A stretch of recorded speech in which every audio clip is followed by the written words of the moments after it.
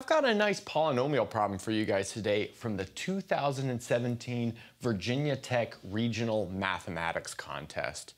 So this is a contest put on by the University of Virginia Tech, and as some of you guys know, I currently live in Virginia. Actually about an hour and a half or 2 hours from Virginia Tech. Although I'm not originally from Virginia, I'm from a state called Arkansas. So give me a thumbs up or a comment if you're also from Arkansas. So let's maybe look at the statement of this problem. So we want to have a polynomial f of x in z adjoin x. So that's the ring of polynomials with integer coefficients such that f evaluated at 1 is -1. F evaluated at 4 is 2, and F evaluated at 8 is 34. And our goal is to find all integers n such that when we evaluate f at n, we get n squared minus 4n minus 18. Okay, so maybe what's the first thing to do here? Well, I think maybe the first thing to do is notice that we have 3 points on this polynomial. And 3 points definitely don't determine any polynomial, but they determine a quadratic polynomial. And so what we'll do is find a quadratic polynomial that shares these 3 points. In other words, that when we evaluate it at 1, we get -1, at 4 we get 2, and at 8 we get 34. And we're guaranteed to have a quadratic polynomial that goes through those 3 points. We're not totally guaranteed for it to be in z adjoint x, but as we'll see, it will be. So let's maybe set g of x equal to ax squared plus bx plus c, where a, b, and c are yet to be determined. And then let's impose these conditions. G of 1 equals -1, g of 4 equals 2, and then finally g of 8 equals 34. But now, plugging 1, 4, and 8 into our general form for g will give us a system of linear equations for a, b, and c. Notice we have a plus b plus c equals -1. From plugging in x equals 1, we have 16a plus 4b plus c equals 2. Plugging 4 in for x. And then finally we have 64a plus 8b plus c equals 34 from this one right here. Now, there's a bunch of ways to solve this. I would maybe turn this into a matrix, which is a pretty appropriate way to do it because this is a college math contest, and so you can assume some linear algebra probably. So that's going to be equivalent to the matrix equation given by 1, 1, 1, 16, 4, 1, 64, 8, 1, times the vector a, b, c equals the vector -1, 2, 34. And from this point, there are a bunch of ways to solve for a, b, and c. You could maybe turn this into an augmented matrix and do some row reduction, or maybe you could find the inverse of this matrix and multiply both sides by the inverse. So I'll leave it up to you guys to how you want to solve this exactly, but what you'll end up with is the vector a, b, c is equal to 1 minus 4 and 2. So, like I said, I'll let you guys check that however you want to solve that system of equations. Okay, so now that we have that taken care of, let's maybe bring that value for a, b, and c up here, and we'll move on to the next step. So on the last board, we motivated why we needed to look at this polynomial g of x, which is x squared minus 4x plus 2. Now I want to notice that the x squared term and the x term are exactly the same as this expression down here. So that's something that's maybe important to keep in mind as we move forward.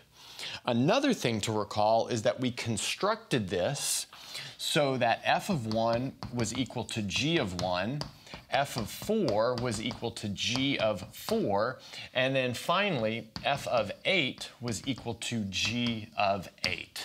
But now we can subtract g of 1, g of 4, and g of 8 from both sides of those equations, and that will give us f of 1 minus g of 1 equals 0, f of 4 minus g of 4 equals 0, and f of 8 minus g of 8 is also equal to 0. In other words, 1, 4, and 8 are roots of the polynomial f of x minus g of x. But if they're roots of that polynomial, that means we can factor the corresponding linear term out of that polynomial. In other words, we have f of x minus g of x is equal to x minus 1 times x minus 4 times x minus 8 times a new polynomial, which I'll call p of x. So again, that follows from our construction of g along with these three equations right here. Okay, so now what can we do? Well, now what we would like to maybe do is solve this for f of x.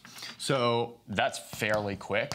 We can say that now f of x is equal to, maybe I'll write it as g of x minus x minus 1, x minus 4, x minus 8 times p of x. And I just noticed that should be plus. I move the g of x over. And then what we want to do is find n, which is an integer satisfying this condition down here. But that means that we can replace f with this quadratic polynomial, and that's actually going to be pretty helpful. So if we replace f of n with this quadratic polynomial, we'll have n squared minus 4n minus 18 equals g evaluated at n, but we know the shape of g of x. That's going to be n squared minus 4n plus 2, and then plus we have n minus 1, n minus 4, and n minus 8 times this polynomial p of x. But we've evaluated that at n. So that's just some sort of number. But now we can see that a bunch of stuff cancels. Notice that this n squared will cancel this n squared, and then this 4n will cancel this 4n. From there, we can move some things around. So let's notice now that we can write n minus 1 times n minus 4 times n minus 8 as 20 times a new polynomial, which is really just minus p of n. So I'm writing it like that just because it's a little cleaner. So notice that tells us that n minus 1 divides 20, just sort of by the definition of divisibility. N minus 4 and n minus 8 also divides 20. So let's write that down. We have n minus 1 divides 20. N minus 4 divides 20. And then finally, n minus 8 also divides 20. Okay, so let's bring that condition up and we'll finish it off. So on the last board, we determined that the n values that we're going for to solve this question satisfy the following three conditions. N minus 1 is a divisor of 20, n minus 4 is a divisor of 20, and n minus 8 is a divisor of 20. So keeping that in mind, we probably want to make a list of all of the divisors of 20.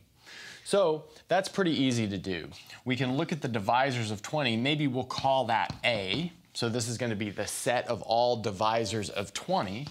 So we can start at the lowest end as minus 20. So notice that divides 20 with a multiplicative factor of minus 1. And then next we have minus 10, minus 5, minus 4, minus 2, 1. And then finally 2, 4, 5, 10, and 20.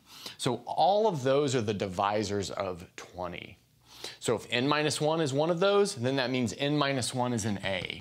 If n minus 4 is one of those, then n minus 4 is an A, and the same thing for n minus 8. So we have n minus 1 is an element from A, n minus 4 is an element from A, and then n minus 8 is also an element of A. But now I'm going to introduce a little bit of notation, which is fairly standard. That means that n is in the set 1 plus A. So that's just going to be every element of A plus 1. And then also n is in 4 plus A. That's going to be every element of A plus 4. And then similarly, n is in 8 plus A. Every element of A plus 8. But being in all three of those tells us that n is in the intersection of 1 plus A with 4 plus A with 8 plus A. So now you can just write down what are all of those sets. So we just take every element of A, we add 1, 4, and 8, and then look at what is in common of all three of those sets. And what you will see is that that intersection only contains the numbers 3 and 6. So the only values of n that satisfy our condition we built over here are 3 and 6. And that's a good place to stop.